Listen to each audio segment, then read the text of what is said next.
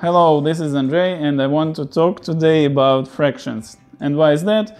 It's because in one of the videos I saw on YouTube, a mathematician in a college complained that students during first year college calculus class didn't know how to use fractions. For example, let's take 1/3 and we need to add to it half. So apparently some of the students arrive at these solutions, they sum the denominator, so it will be 2, and then denominator, and then they've got 5. So if you got the same answer, following will be an introduction into fractions where we will visualize them for better understanding. The proper answer is this one. It's 1/3 plus half equals to 5/6. Okay, so let's talk about fractions. So if we take this figure which consists of 3 equal squares and think about it as a whole figure, which we model in the mathematics by number 1, so then we can look at fractions in this way. So fraction is when we take a part out of the whole. So if we take one of the squares, so we've got 1 squares out of 3. So in mathematics we use this notation to show this. So it will be 1 out of 3. So this line says out of 3.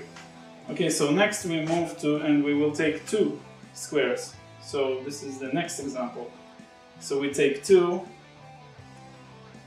out of 3. And the last example we will take all 3 squares. So we can see it will be 3 out of 3, and which by the earlier definition equals 1. So this is how fraction works. Now that we understand what fractions are, we can tackle that example.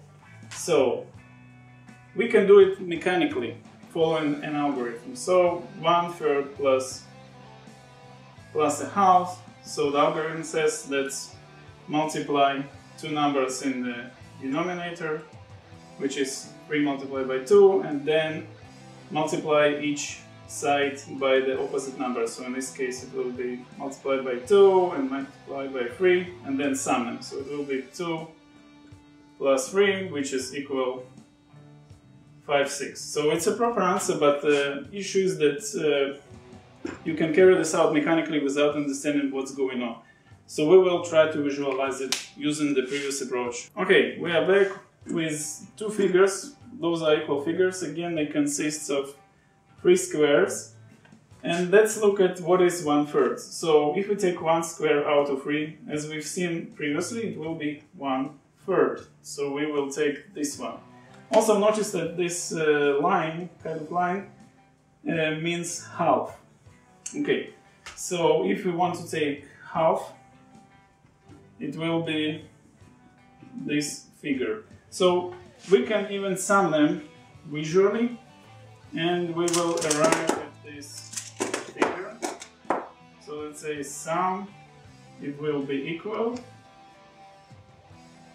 to this figure. So we know it will be half, and also it will equal to 1/3. So this is the sum of those 2 numbers, which is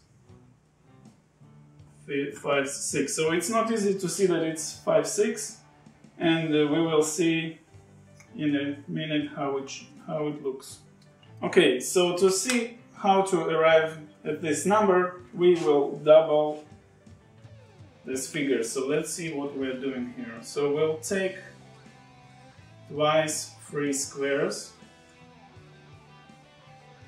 and repeat this second time.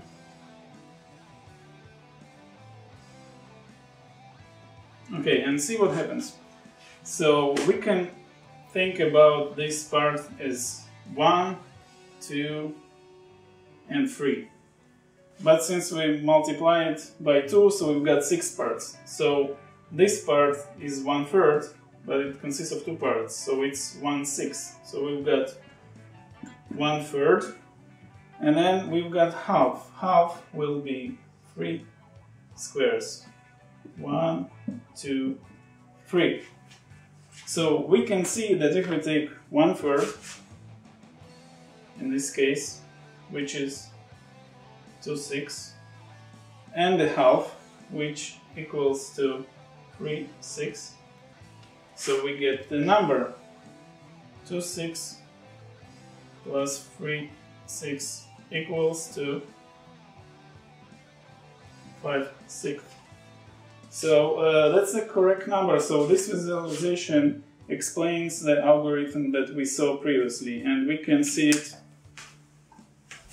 in this way. We can take 1/3, multiply it by 1, which is 2 divided by 2 is 1, and we can take half and multiply it by 1, which is 3/3. And if you look at this carefully, you'll see that we've got 2/6 and 3/6, which is 5/6. And that's it, folks. I hope it was helpful. Thank you. Bye-bye.